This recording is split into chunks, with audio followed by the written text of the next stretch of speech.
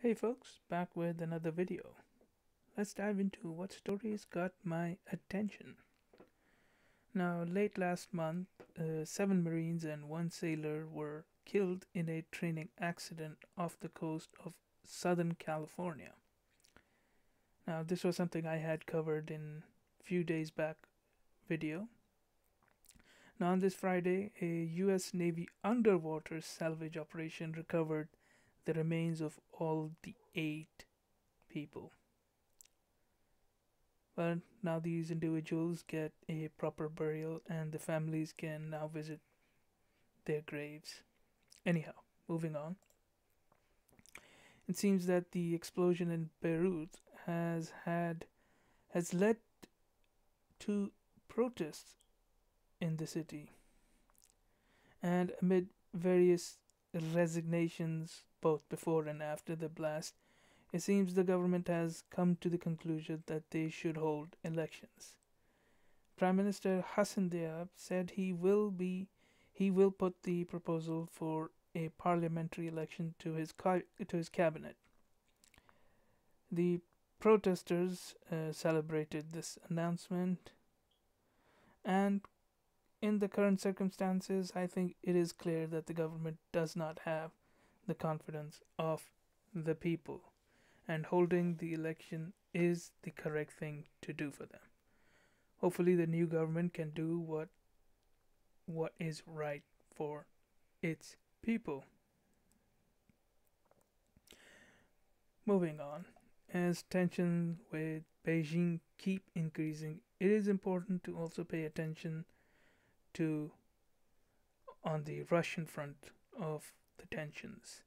In recent times, US spy planes have been flying close to the Russian border, far from, it seems, far from the home.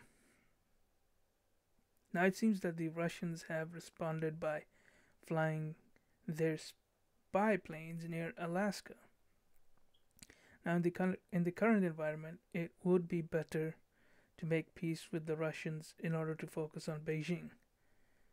But it seems that the US domestic politics will push US into conflict with two countries, which would be difficult to handle if not an abysmal failure.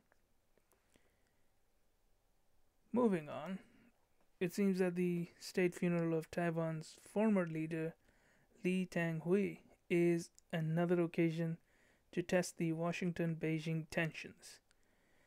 Now, Beijing would most likely react to any country that sends a delegation there on the state funeral. So far, we don't know if the US will send any, but anyhow, if the US sends someone, then it should be of some importance. Anyhow, moving on.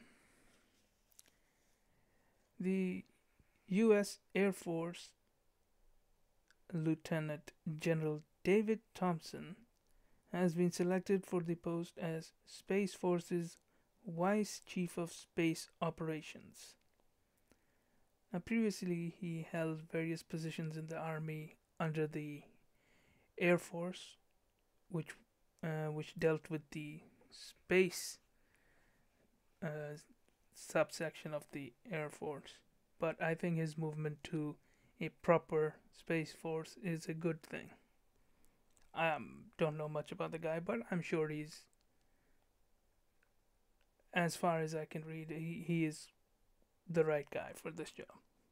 Anyhow, but more broadly, I am actually looking forward to the Space Force doing actual missions in space. Hopefully bring back some excitement and maybe, in a strange way, bring back unity to all the people on Earth.